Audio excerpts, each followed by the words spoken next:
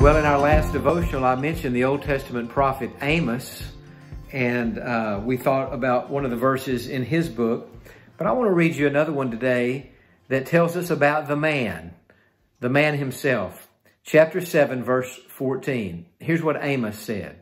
I was no prophet, nor was I a son of a prophet, but I was a sheep breeder and a tender of sycamore fruit.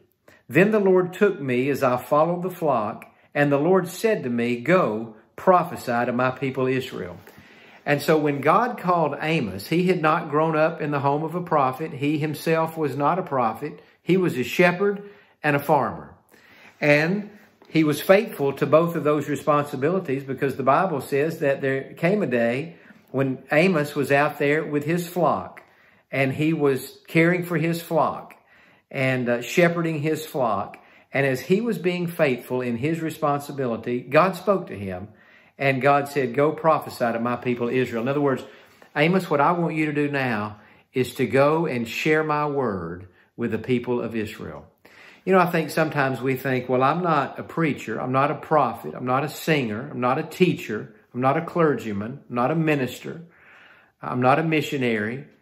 And so what can God do with me? Well, a great deal, actually. You know, Amos was a shepherd and he was a farmer, and yet God used him in an absolutely unbelievable way. And so I encourage you, it doesn't make any difference what your occupation is, what your job is, what your livelihood is, where you get your income from.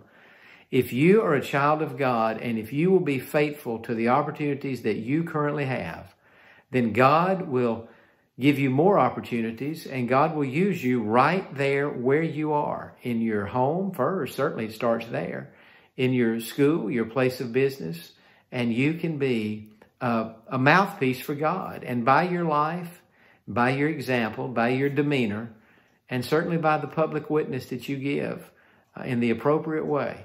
I don't mean preaching at people and beating them over the head with the Bible. I mean just sharing in a natural way the love of God and what Jesus means to you. You can do something absolutely fantastic for God. And so I encourage you to do that, and to be faithful where you are, and to listen, as we talked about last time. Don't let there be a famine in your soul for the Word of God, but take God's Word in every day. Feast on it, as it were. Think about it. Meditate on it. Apply it to your life, and let God do something fantastic through you. Have a great day.